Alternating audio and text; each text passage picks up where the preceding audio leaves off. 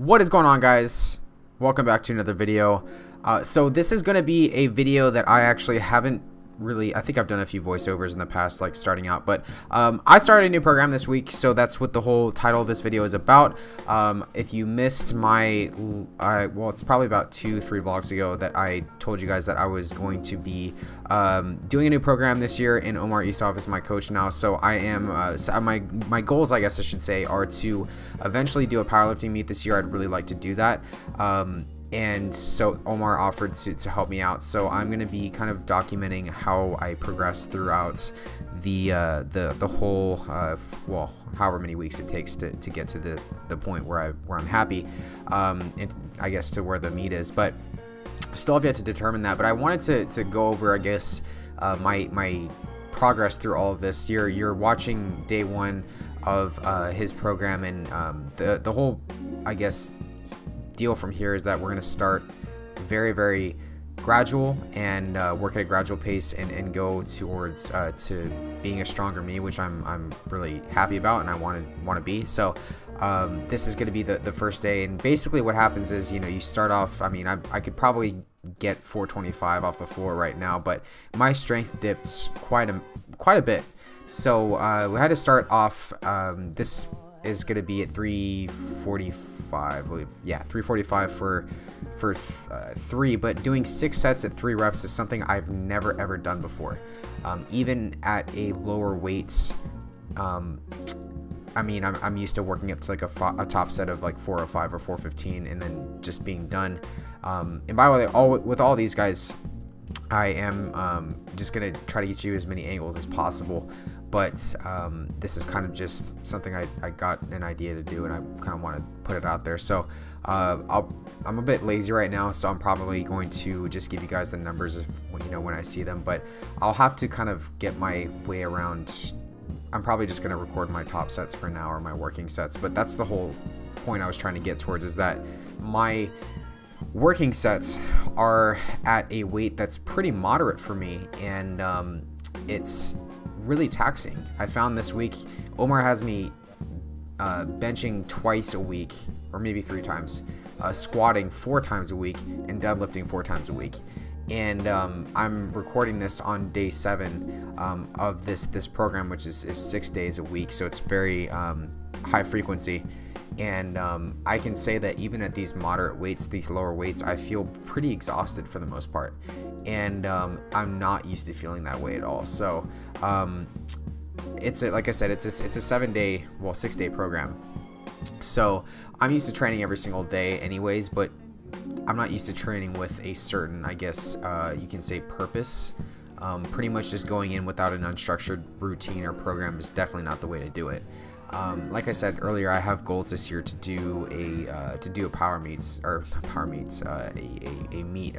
meet. So I want to be able to be as strong as possible, and I really want to figure out what, again, was the cause of my strength loss over the past few weeks. My squats pretty much the same, but my deadlift dipped from about 455. I pulled 455 for a triple in October, and now it's really a struggle to get 425 off the ground for like a single or a double. So I really want to make sure that I figure that out and get things moving in the right direction. But I feel like the course of action that we're taking right now is the right course of action.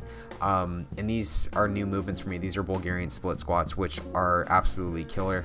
Some of these I'm doing for the first time, and some of these I'm doing for the first time in years, and that was one of the movements that I'm talking about. So this is all obviously based on the same workout. So benching, squatting, and deadlifting, and doing awkward things like this. I haven't done these in forever, and I definitely learned later on in the week how to do these actually correctly. So those are the numbers from the end of day 1. Now moving on to day 2. This one I can remember doing front squats is something I guess I'm familiar with, but the part in this workout I found most taxing for me. I guess I feel like I probably misjudged my RPE, because I'm also supposed to do RPE training and RPE based numbers in my programming now. So this is 165 for a set of 8 reps, and then doing it for 3 sets at that 8 reps was, to me, definitely, I want to say it's an RPE 7, but it felt like an 8 or a 9. And I know that that's gonna be dependent on how you're feeling for the day, a lot of other factors too, but maybe you guys can chime in and let me know based on the speed of the bar and how I look, what these felt like. I know that they're not the most controlled, they could be a lot better, but quite frankly, it's really hard to always be perfect with your lifts. I have no idea why that was so fast, but afterwards, moving over into, these are stiff-legged deadlifts, and again, I haven't done these in years just because of the hamstring DOMs I would get after this were absolutely out of this world insane. They were fucking nuts, so I haven't done these in a while. So I'm just kind of interested to see how things, I guess, move in terms of my accessory work. This is supposed to be, again, I believe, just a set of 3x8. So I wanted to get you guys, again, multiple different angles from everywhere, just based on these. My deadlifts have always been very, I will just say, an interesting movement, because I have a rounded back. My back rounds naturally, so I try to stay away from conventional movements. These were supposed to be at an RPE. This is a 3x8 sets of pendulate rows, and I constantly switch back and forth between underhand and overhand, and I can never figure out which one I like, which one suits me better. So this will be a work in process. I then found out that a 3x8 at a weight of 135 pounds is probably a bit too heavy, especially given the fact that this is supposed to be a 4 or 8 weeks of easing into heavy lifts, and that was definitely not just not a weight I should have been working at. So dumbbell rows afterwards, and again, you guys can see the numbers after I get done with each day. This is something that I really need to improve at. I'm supposed to do 3x12 of pull-ups, and I can't even barely do 3 correctly. So I noticed that my pull-up and body weight strength always increases when I lose weight, and that's definitely not going to be happening right now. I believe I'm just going to be doing assisted work, but I'm pretty happy with the fact that I can do some pull-ups. I can actually do a pull-up. Chin-ups are the same. I do find that kind of just varies with my strength for the day. So that was the end of day 2, and then day 3 we're looking at bench now, and this was a day that was pretty easy for the most part. I am working at a pretty low weight with bench right now. I believe that this was these were done paused. So you pause a little bit at the bottom and then you move up towards the top, and these felt pretty smooth. And I'm doing these with the suicide grip, so when I'm doing paused work and I'm working at a lower weight percentage, I'm not really that concerned with even if the bar did fall or it did roll over on me. It's at such a low weight that I'm not really concerned, even though I probably should be. The second thing that I wanted to point out too with bench is that my feet, a lot of people tend to give me crap about my feet being not on the ground and they're elevated, but I find that I'm able to actually engage some leg drive that way, and I'm until I have someone that's, I guess, qualified to tell me that that's not really the right movement or the right way to place your feet, I'm probably going to be staying at that for now. I honestly feel like my bench could be 1,000 times better. It really could be. I could probably be doing a lot more in terms of getting better leg drive and just overall just benching more if I did different stuff. But yeah, I'm always open to criticism. Next is a 3x8 of overhead press, and this is done at, I believe, an RPE of like 7.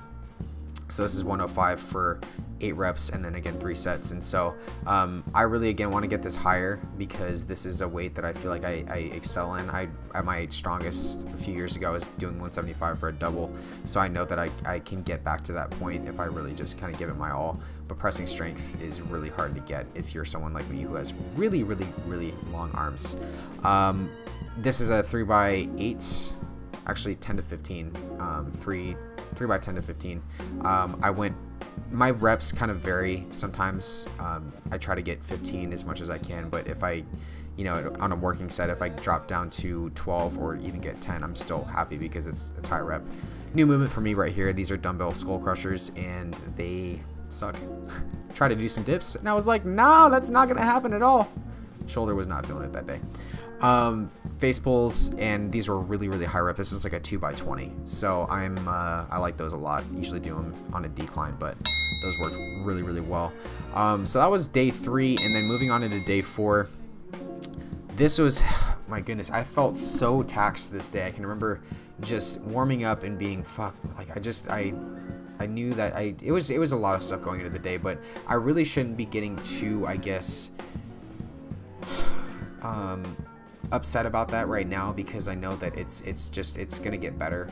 My overall, you guys will, I go like in a recap at the very end of the video, but my overall energy every day is much better, even despite the fact well, despite the fact that I've gained a tremendous amount of weight. It's kind of just, you know, it's something that I'm happy about. I like feeling like a human being, and I like having the motivation to go in and train now. So this is something that is something I'm happy about.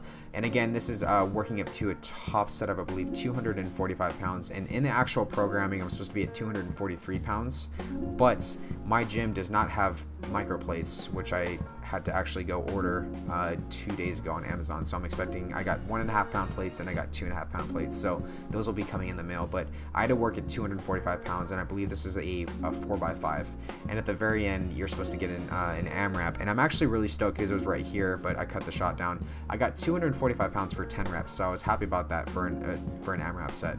And then after that, it was just sumo deadlifts for 255 pounds for a 6x3, so 6 sets at 3 reps each. So that is pretty much, I was not happy about how these felt, and I'm gonna jump from shot to shot and let you guys know that my stance is, I'm playing with my toes way out and way in, and my feet way out and my feet way in, and I can't find a stance that is optimal right now, and it's really bugging me. Conventional deadlifts feel a lot better right now overall.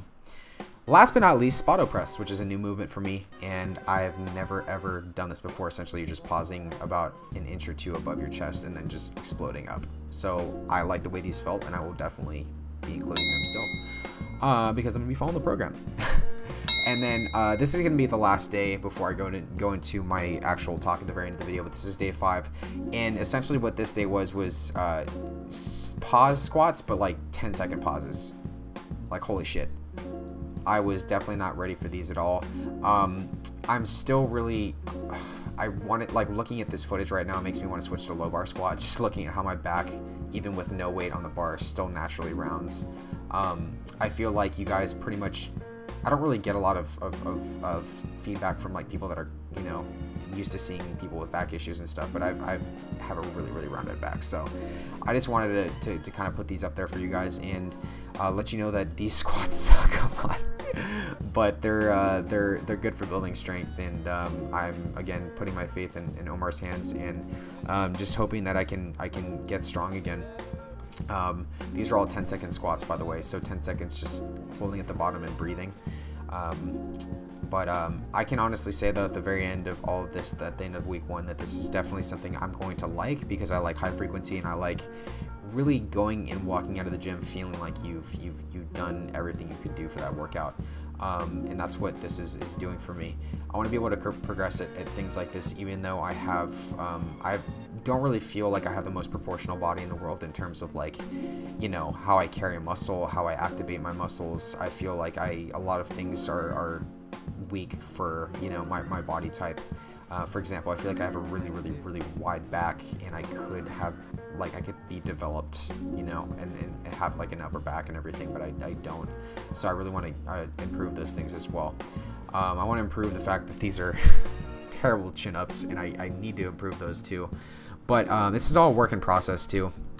So I'm going to continuously try to get better at these, and that's kind of the beauty of being on a structured program and all of that. So I definitely have the capability to improve on all these things, and especially these. I actually dropped the weight on pendulays from 135 to 115, and again, switching back and forth between underhand and overhand, while trying to keep my back as parallel to the ground as possible. And then the program called for actual seated rows, 3x12, but I wanted to do these unilaterally because I really like the way it hits my lat.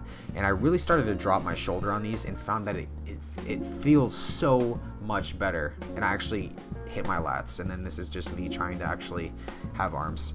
So that's pretty much it for the first week, guys. I'm really excited for everything moving forward. I hope you guys enjoyed the voiceover, and I will be back next time with another voiceover, and here is the news for cycling and stuff. See you guys. Well, now that I've got a quick second, and I'm almost home, and I already outlined my workout and training plan for you guys, I thought I would shed some light on bike riding, and more importantly, what it's going to look like moving forward. And I realize it's extremely windy right now, so I'm sorry. It's going to be really important if I want to gain strength this year that I keep cycling strictly for fun. Granted, on days when I do challenges, I'm probably going to ride a few extra miles, but right now I'm getting about 120, 130 miles a week, and my rides are lasting about 30 to 40 miles on average, which is pretty minimal. Damn, it's windy. So that's my sweet spot. I'm gonna keep it there and keep lifting heavy. Alrighty, guys, so I realize this is a really poorly planned shot thing, but I kind of want to just close out the video and let you guys know that I plan on doing these at least one time or at the end of every single week. Just a lifting, kind of like a comprehensive video, I guess.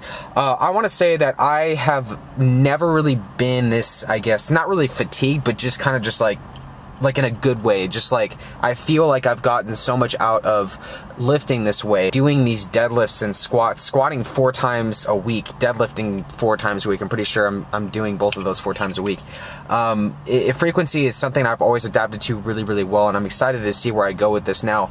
I am pretty sure I covered it in my voiceover for the video, but I started relatively light and worked back to heavier weights. Like, that's why I'm not starting off with like a 4-plate deadlift and going just balls to the wall right away, because we want to take things gradual and be sustainable with all this, and that's the biggest thing. And Omar knows what he's doing, and I'm putting my faith in his hands and everything.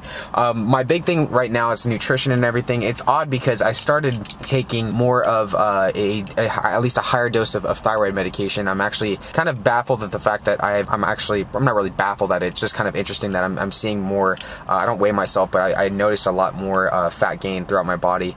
But you know what? I feel 1,000 times better. I feel 1,000 times better than I did this time last year, and in fact I feel like a new person. So it's great for me right now to just have everything you know, dialed in terms of feeling good, and I know I'm gonna hit PRs and get to where I want to be. I'm really just focused on getting stronger, and that's gonna be my main goal for the year. Getting better content out to you guys, really broadening this second channel and making it really something a lot more than just lifting and, you know, my thoughts and podcasts and everything. So I want to make this just more of a priority for you guys. Nutrition wise, my day-to-day diet is really, it's dense in fiber. The probiotic that I started taking was really crucial for me, and I'm starting to think about what it actually did for me in terms of my gut health. I feel like I'm probably processing a lot more of the nutrients that I was taking in. 90% of my diet on days I don't do my huge eating stunts is the fruit and vegetables.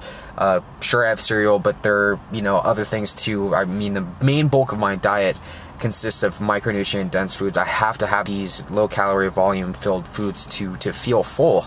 Lettuce, cabbage, all these things. I don't really eat a lot of meat, and so if I stall with my lifts and my progression starts to stall, then I know, you know, okay, it's time to ramp up calories, to you know, start including more fat. It's really as simple as, you know, eating more peanut butter or eating more nuts or whatever it may take to get more calories in. You don't necessarily have to track your calories to eat more food. It's not really that at all. Just taper down your activity or eat more food, or both. Anyways, everybody, I really hope you guys enjoyed the video, and I hope it wasn't that, I guess, this wasn't like a typical vlog, but I did want to make a end of week 1 video for you guys, and I am excited for the coming weeks. I'm excited to show you guys where I go with this.